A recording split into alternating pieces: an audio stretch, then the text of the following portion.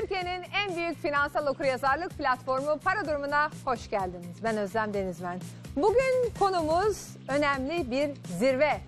Geçtiğimiz hafta çok önemli bir zirve yerini aldı. Güzel İstanbul'umuzda Child&Youth Finance International, yani Uluslararası Çocuk ve Gençlik Finans Zirvesi. Geçen sene ilki Amsterdam'da yapılmış olan zirvenin ikincisine hemen sahiplerini verdik. Gelin Türkiye'ye dedik. 102 ülkeden insanlar, çocuklar burada toplantılar. Neler neler oldu, bundan bahsedeceğim. Bugün size konuklarımız da var, sakın kaçırmayın. Harcayabilir miyim bölümünde ev almak isteyen, araba almak isteyen izleyicilerimiz var hattımızda. Haberiniz var mı bölümünde de kredi faizleriyle ilgili önemli bir hatırlatmam var. Sakın kaçırmayın. Ve annelerimiz, anneler gününüz kutlu olsun. Ben de bir anneyim. Hem çocuklarımın hem para durumunun. Annelerimiz bizim baş tacımız. Herkese buradan öpücük gönderiyorum. Bütün Türkiye'deki annelere. Evet, hiçbir para konusu yok ki çözümsüz değildir. Siz yeter ki sorun. Ben cevaplarım. Farkında mısınız? Sizin parayla olan ilişkiniz nedir? Eşinizin, çocuklarınızın, çevrenizdekilerin. Evet, miktar önemli ama ondan daha önemli olanı, var olanı nasıl yönettiğimiz. Hiçbir para konusu çözümsüz değildir. Yalnız değilsiniz. Siz sorun, ben cevaplarım. Ve unutmayın, parasını yöneten hayatını yönetir.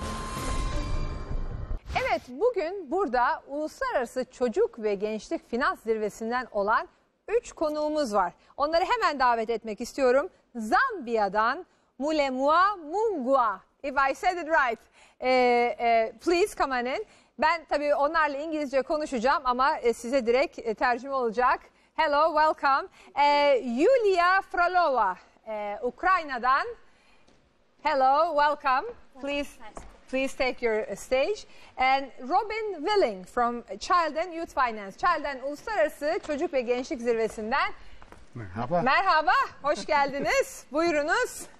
Yes, please have a seat. Thank you. That's great to have you here.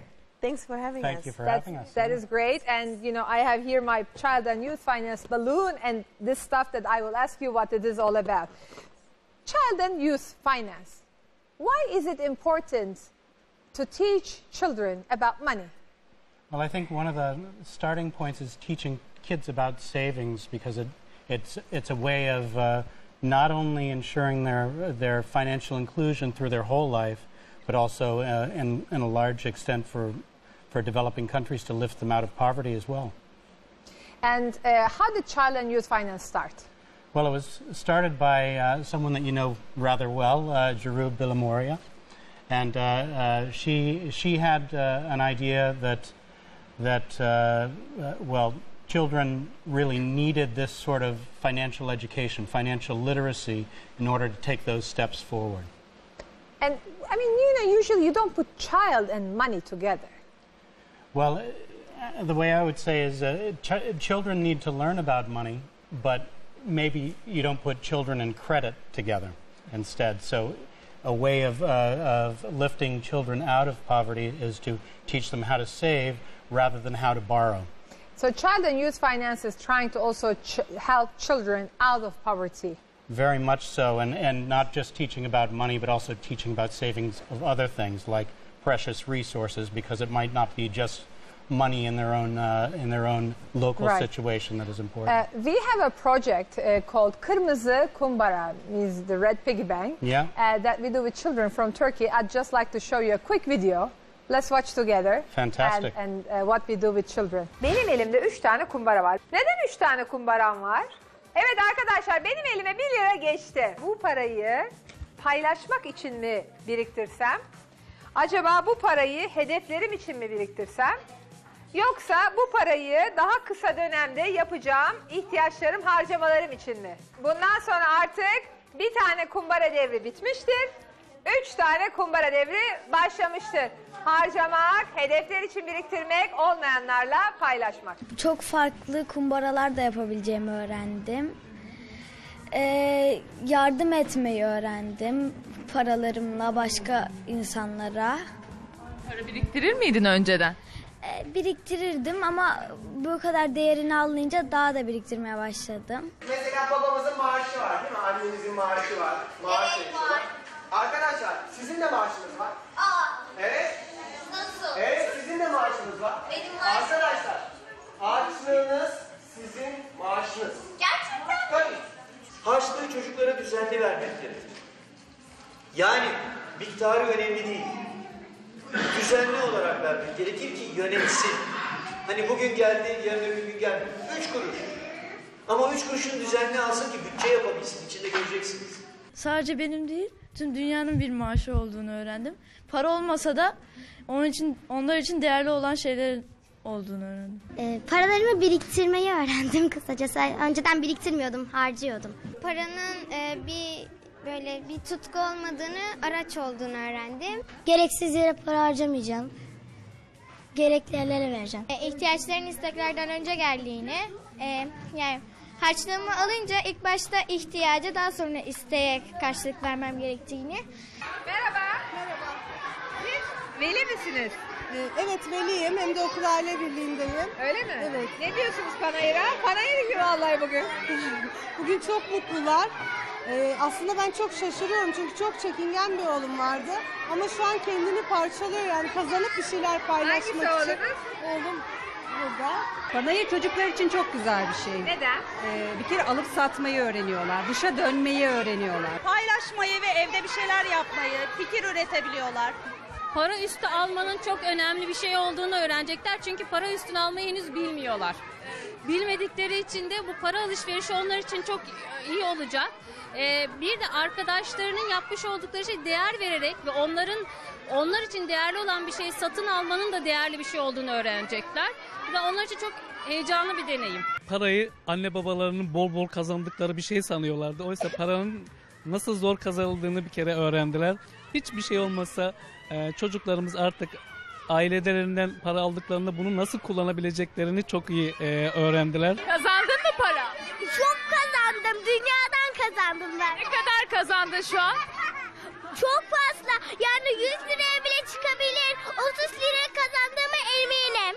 Ne yapacaksın peki o kazandığın paralarla?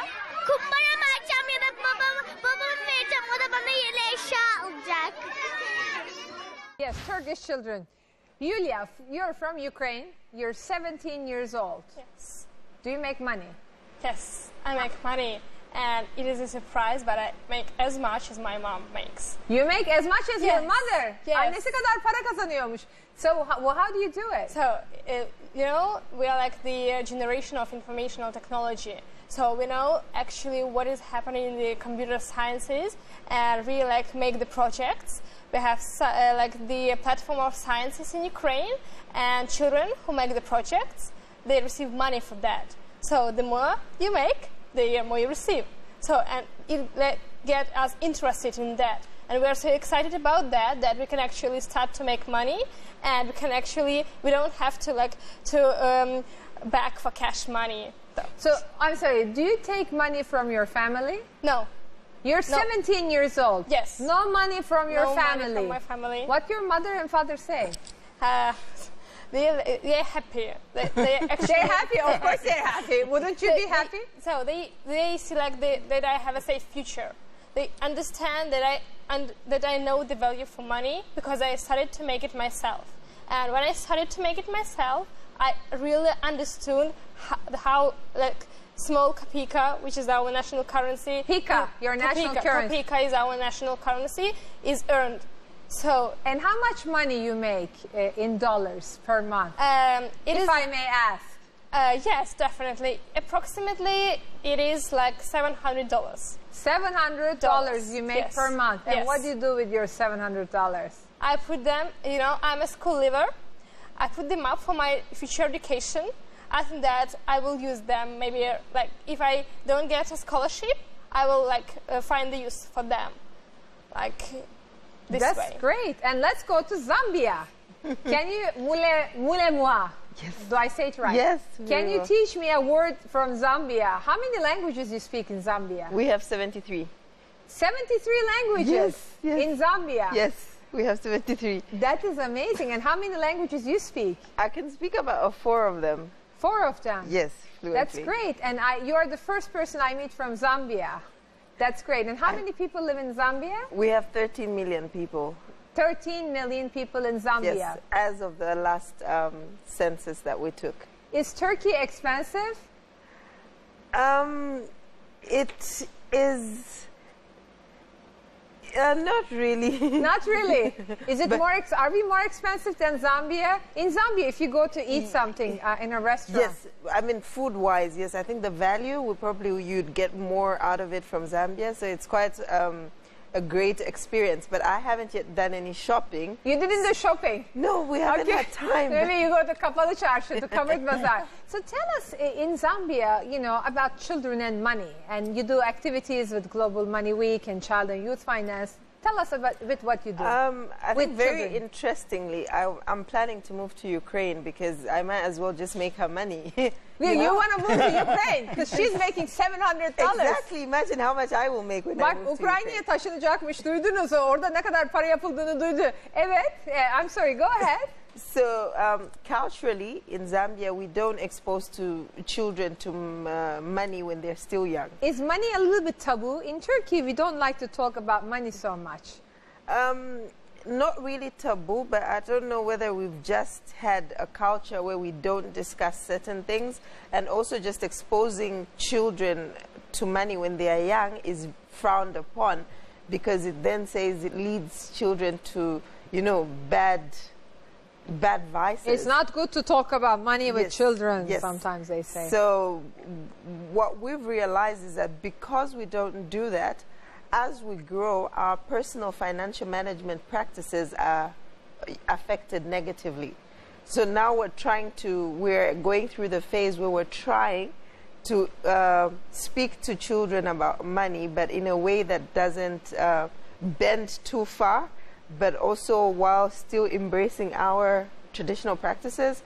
So we are going through an interesting phase, but it's good to see that people my age can now relate to say, if I had been talked to when I was young, maybe things would have been a bit different. How much does a person on average make in Zambia? What's the per capita GDP in Zambia?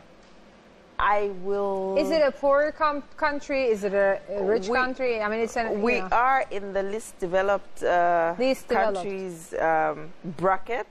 I am not too sure how. And do you have a lot of poor, poverty? Yes, do you have a lot of poor people? Yes, we do. You do have a lot of poor we people. Do. And one of the things you teach children how to make money, how to be entrepreneurs maybe, how to save it so they can save themselves also and their family later. I think now there's so much focus on entrepreneurial development, enterprise development among young people.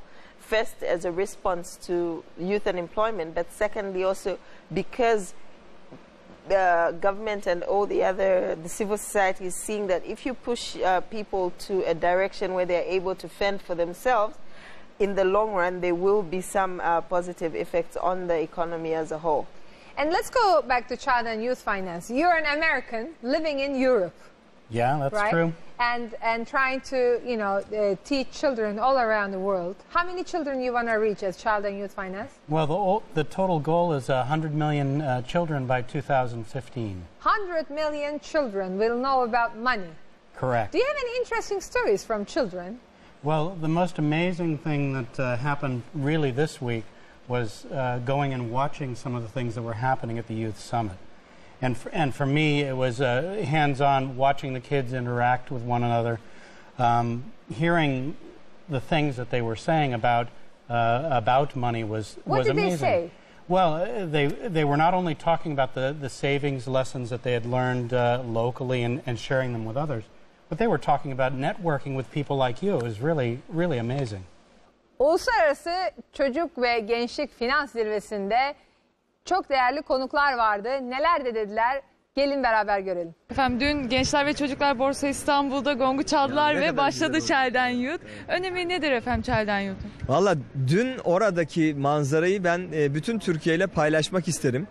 Borsa genellikle daha ciddi, zaman zaman hatta asık suratlı, insanların böyle gerilimli, stresli olduğu bir ortamdır.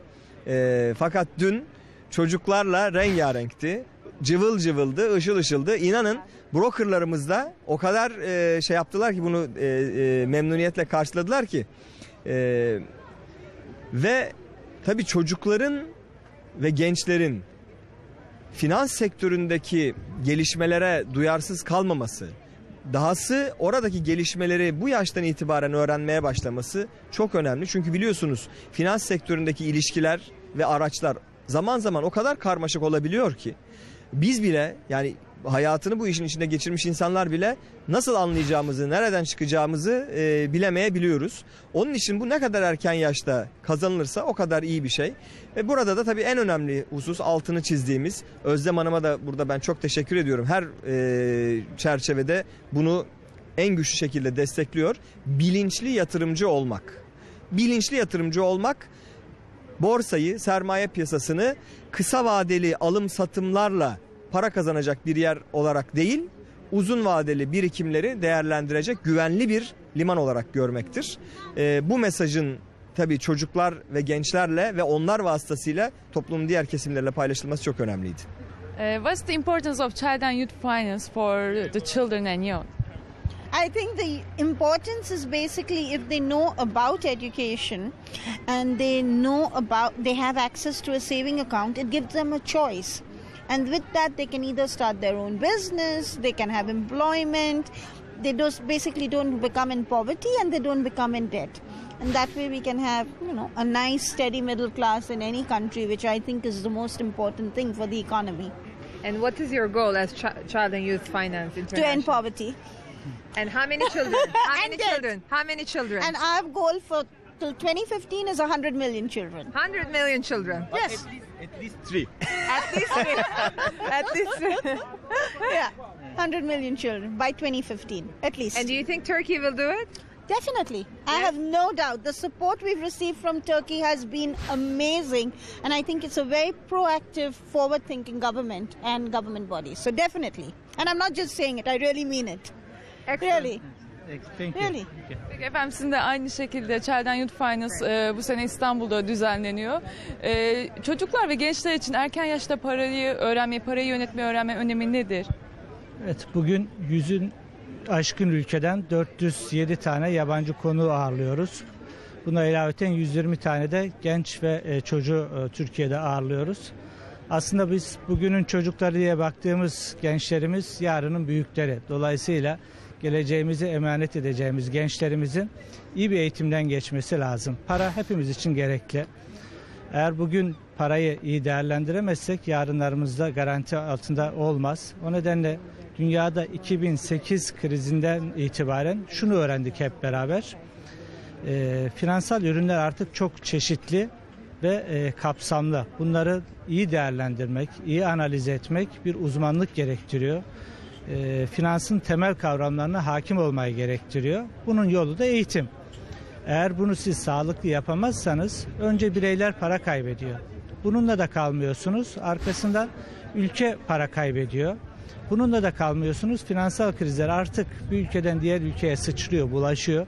Bütün dünya sisteminde altından kalkılmaz yükler ortaya çıkarıyor. Yaşadığımız 2008'den bu yana krizin önemli nedenlerinden bir tanesi de bu. O nedenle şu anda bütün uluslararası kuruluşlar, bütün ülkeler bu konuyu gündemlerinin birinci maddesine taşıdılar. Diyoruz ki çocuklardan başlayalım, gençlerden başlayalım ve toplumun bütün kesimlerinden bir finansal okuryazarlık düzeyini daha yukarıya çekelim. Paramızı daha iyi değerlendirelim. Riskleri ve getirileri daha iyi insanlara anlatalım.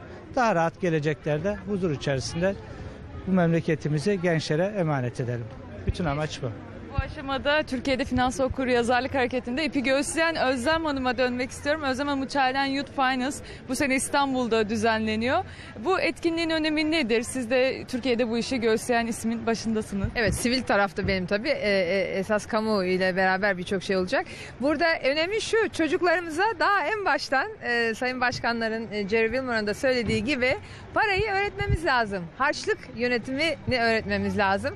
Her şeyi unutursak en basiti şu: istek mi, ihtiyaç mı? Çocuklarımıza bunu ayırtıralım. Daha en başından paralarını tasarruf etsinler, biriktirsinler, borsaya yatırsınlar, yatırım enstrümanlarıyla tanışsınlar ve bütün bu bilinci daha şimdiden sahip olsunlar. Child&Youth Finance International Türkiye'de olmasının en büyük önemi de bunu bize hatırlatıyor olması ve devletimizin de desteğinin %100 oluyor olması da çok sevindirici. Is there any stories that you remember that these children or the youth are any funny moments that you guys had or? Yes, there were hundreds of stories from different countries. I like the one that the girl, she's like 7 years old. A 7-year-old girl from where? From Mozambique. Mozambique. From Mozambique. She started to make toys and she started to earn her money. So that's actually like impressive, because a 7-year-old girl, she understands at this early age how to make money and like how to make a good use of money and how to save money. And she with the help of her artistic talents, she can actually improve her financial status. That's great. Doğru duydunuz sayın seyirciler. I'm just reading in Turkish because it's very interesting. There Mozambikli bir kız, 7 yaşında, ve para kazanıyor. Kendisi oyuncaklar yaparak. How does she sell it? She sells it, as I have understood, they make the festivals at school and they have a platform, artistic platform, and so many invite so many people coming from different districts, and then they make exhibitions there and they sell it. Right, that's amazing. That's fantastic. and Robin, children can open a bank account when they're 18. Yes. But you want to change that. That's true. Tell us about it. Well, we'd like all banks to allow kids to open savings accounts from a much younger age. What age? From age 8. And we believe that by doing so, they can learn those lessons gradually, but it has to be done in a responsible way also by the banks, not charging excessive fees, for example, for the bank account. So you're saying let children, say, a 10-year-old child can go to the bank and say, this is my money, take it, and no banking fees. That's correct. No banking fees. Well, there's a lot of banks that are already doing that. Yes. And which countries? All over the world. And what we're trying to do is bring them together and learn from their best practices and share again that with others. Can we also tell the banks in Turkey here? Maybe we can say that the children can open, but legally it's not possible in Turkey. You have to be 18. You do it with, but you do it with an adult, perhaps co-signing on the account or something like that. There are ways to do it, but that's also where we want to impress upon regulators, the financial system, how important it is also to change the structure. And you work with them at the Central Bank of Turkey, the Capital Markets Board of Turkey, Borsa Istanbul. Who are all sponsors this week. All sponsor. Yuliya, I want to ask you, what is this? So this poster shows the diversity of currencies, the diversity of cultures. Is that what you learned today? No, it was yesterday actually. Okay. We divided into 6 teams, and every team presented their poster, and this poster presents that the tree is they use. So they use. Now, it says here this is 5 liras, Turkish lira. Yes. It says 5 lira, 1 cheap lunch. Ucuz bir öğle yemeği. 5 liraya ucuz bir öğle yemeği. Is this what the Turkish children said? With 5 lira you can only buy a cheap lunch? They think so. They will change their mind because tomorrow we are going sightseeing. They will maybe look at the prices. Maybe they will change their mind. I don't know. And this is Rwanda money. This is Ghana money. So you learn as children and youth there are different currencies. Yes. Like in Turkey it's the Turkish lira. Yes, and it was interesting to know the value of each currency. For example, in Pakistan or in Belarus, you can buy with 10,000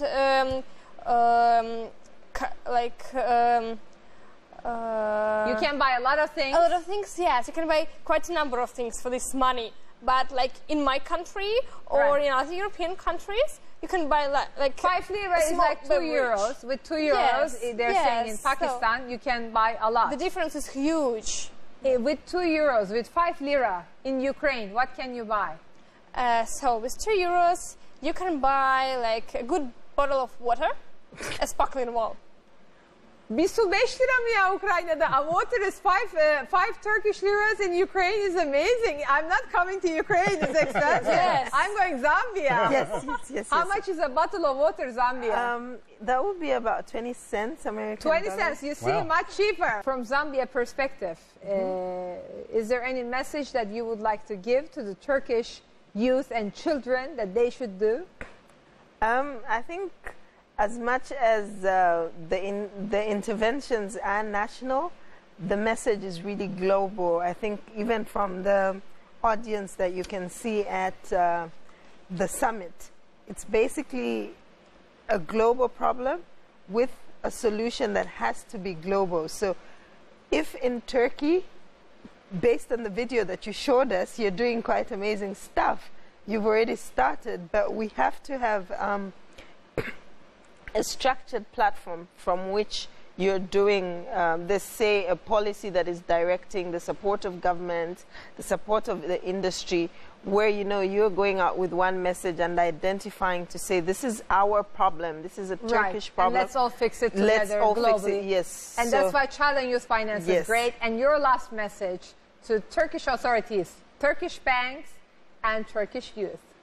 It has to be teach kids and create a financial structure that's socially responsible. And to Turkish banks? And to Turkish banks, allow kids to save. Don't offer debt or credit. Instead, offer savings. Offer them saving. And Turkish authorities? Turkish authorities make the structure, give them an environment in which they can be included. And your last message from Ukraine as a 17-year-old? I think that the youth is not the future.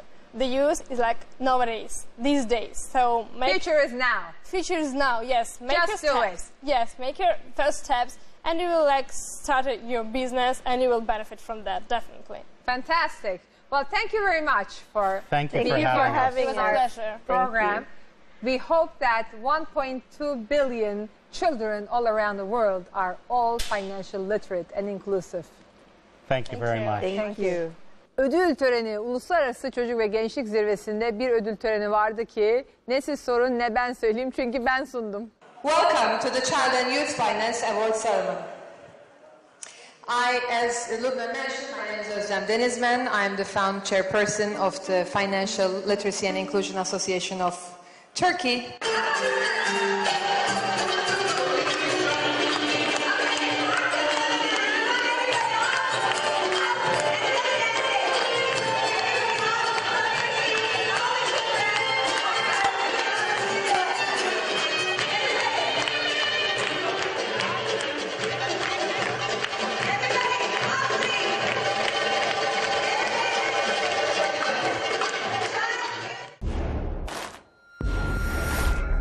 Farkında mısınız? Sizin parayla olan ilişkiniz nedir?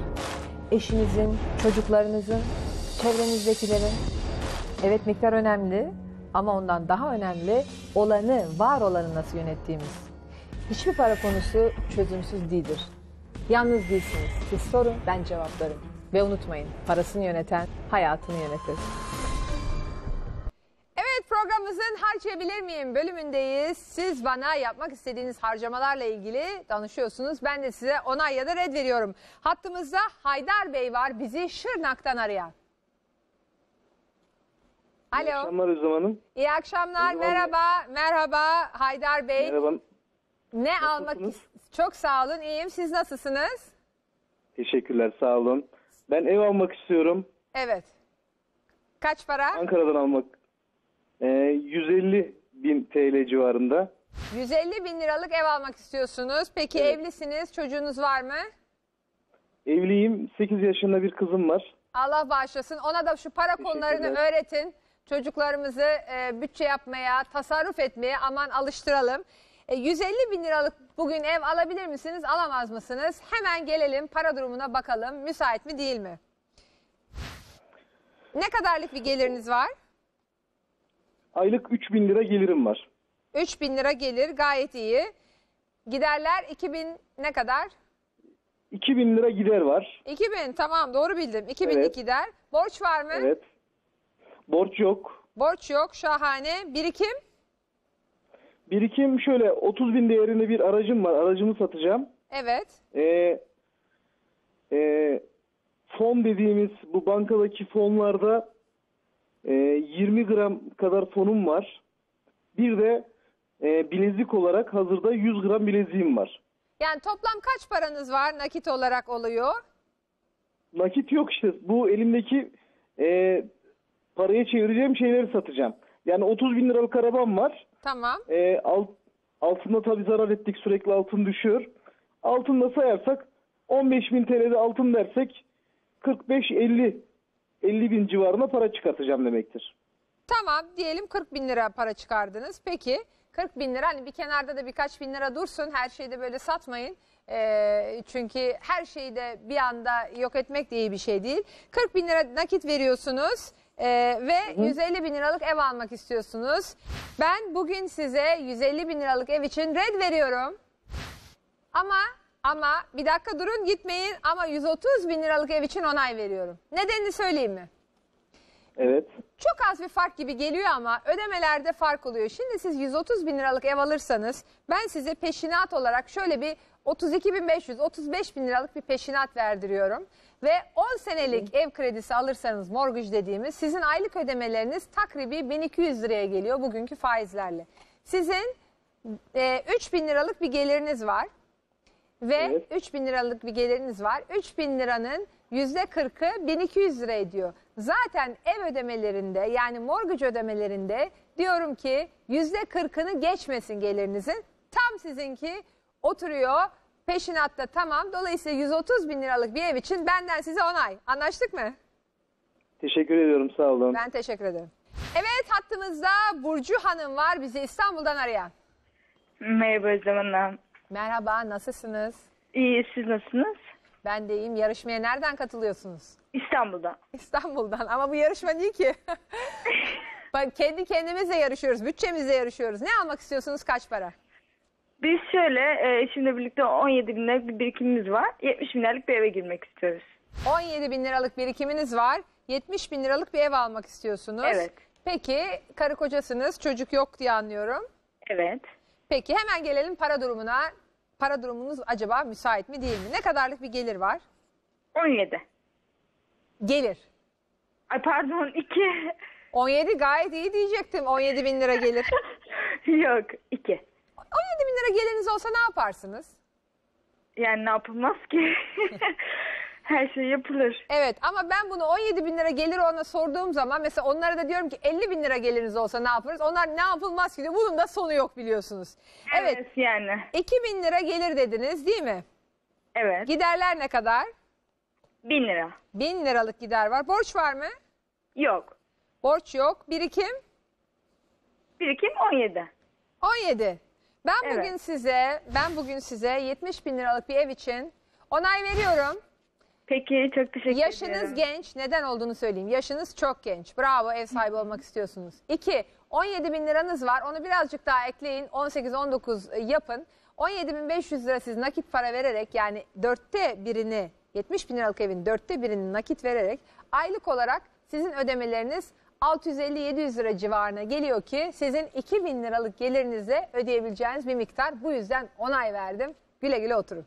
Çok teşekkür ederim. İyi akşamlar. İyi akşamlar. Farkında mısınız? Sizin parayla olan ilişkiniz nedir? Eşinizin, çocuklarınızın, çevrenizdekilerin.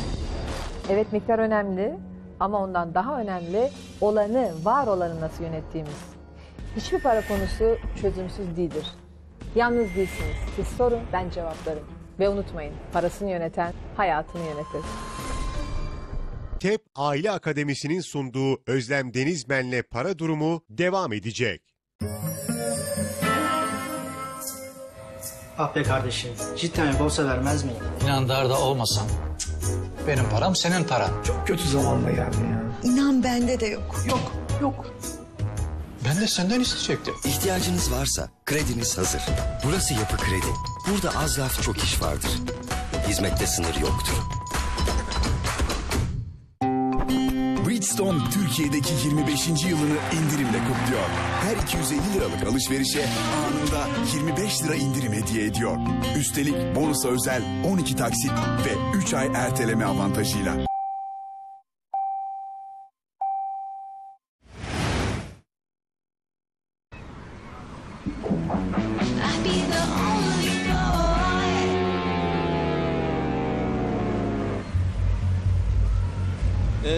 Cornetto disk veya inlav kapağı getirene dilediği klasiko bedavaymış. Onu söyleyeyim dedim ben. Cornetto, keyfi yolunda, aşkı sonunda. Moongoova'dan beyaz peynir. Kıvamı yerinde nefis tadıyla sofranızı anında zenginleştirir. Moongouova.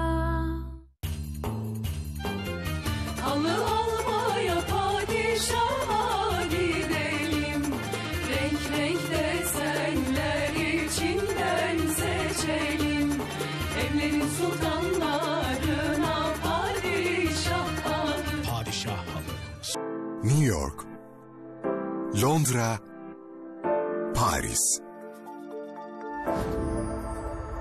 3 farklı stilde hazırlanmış örnek daireleriyle Next Level Residence'da örnek kat hazır. Sizi Ankara'nın ilk rezidansıyla tanışmaya ve gerçek rezidans konforunu hissetmeye davet ediyoruz.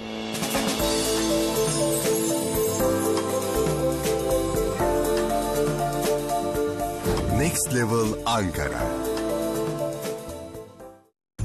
Oho abicim, şimdi nereden baksan bu arabanın En az 3 gün işi var. en az. Sen 4 günde. Abi sen en iyisi haftaya gel. Sorun yok. Hemen hallederiz. Burası Yapı Kredi. Burada az laf çok iş vardır. Hizmette sınır yoktur.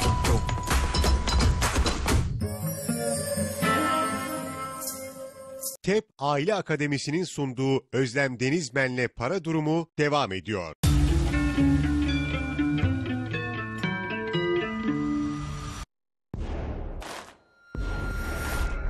Farkında mısınız? Sizin parayla olan ilişkiniz nedir?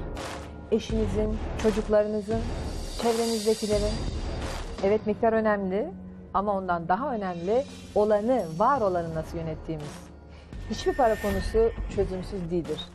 Yalnız değilsiniz. Siz sorun, ben cevaplarım. Ve unutmayın, parasını yöneten hayatını yönetir. Haberiniz var mı? Kredi faizleri düşüyor. Ne olacağı belli değil ama çok önceden kredi aldıysanız ve ödemeler yapıyorsanız şunu hatırlatmak istiyorum ki ben size, aldığınız ihtiyaç kredisini kapatmak istiyorsanız burada bir erken ödeme ücreti yok. Ev kredisi gibi değil. Erken ödeme ücreti yok. Dolayısıyla siz diyelim aylık 1.7'den ihtiyaç kredisi aldınız ve bugünkü rakamlar aylık %1, %1.1 oranında, yani çok daha düşük. Bankaya gidip kapatabilirsiniz. Yenisini açmak için bankanızla konuşabilirsiniz. İnternetten de araştırın. Sizinki daha hesaplı değilse bütün bankalardan araştırıp sizin için doğru olanı da bulabilirsiniz. Evet, Uluslararası Çocuk ve Gençlik Zirvesi dedik, çocuklar ve para dedik ve programımızın sonuna geldik. Bir sonraki programımıza kadar 3 kuralımızı unutmuyoruz. Samimiyet, utanmak yok, suçlamak yok. Önce insan, sonra para. Bütün anneler gününüzü tekrar kutluyorum. Size buradan öpücükler yolluyorum. Herkes annenizi baş tacı yapın diyorum.